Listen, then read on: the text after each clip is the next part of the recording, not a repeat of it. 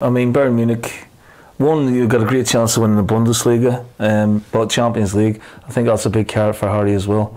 I think it'll be a relief for Ange as well. They'll have all that saga, will he, won't he, because that can be quite draining when you're actually just in the door and you're trying to build a team, you know. So hopefully he'll be given, you know, funds to, you're never going to replace Harry Kane, but he will want to bring his own style of player in. I thought they played quite well yesterday, difficult venue, Brentford, and got a good result, so, you know, it's a good start for him.